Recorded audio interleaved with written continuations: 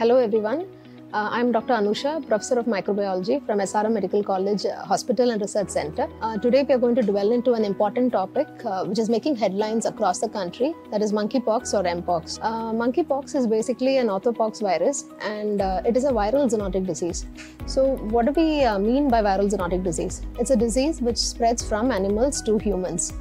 And of late, WHO has given it the name of Public Health Emergency of International Concern. Now, whenever WHO gives this particular name, they give it to any disease which spreads across multiple countries and which requires an international response team to control the spread of the disease.